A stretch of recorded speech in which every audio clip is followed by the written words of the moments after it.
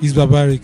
It's an archaic practice. It's an unhealthy practice. It has to be discouraged at all costs. Nobody does that anymore. I mean, it's a practice that is based on beliefs that have no backing scientifically or biologically, and that there is no any health or scientific benefit to it. So I think it's something that should be stopped. It has been proven that it's harmful and it's of no use to the woman. Okay, so what if your wife comes from a culture that insists on female circumcision? they're on their own.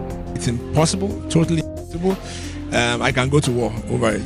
There is nobody that can do that because I'm educated, I've read about it, I know it's not something that has any value. Well, culture has its good sides and its bad sides. So the good sides can be upheld, but the bad sides, should be discouraged. I don't think any sane parent right now will allow his or her daughter to, subjected to the pain, the horror of such. So many of them are doing that of ignorance.